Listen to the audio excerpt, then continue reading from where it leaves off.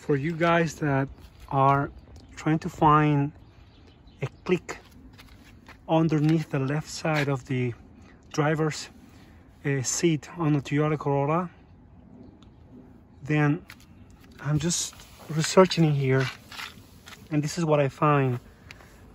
If you pull the chair all the way down on the back, then and you kind of like get this side of the chair moved, you'll find that there's like a plastic hook, and that hook, whenever you press it, it's gonna do something like this.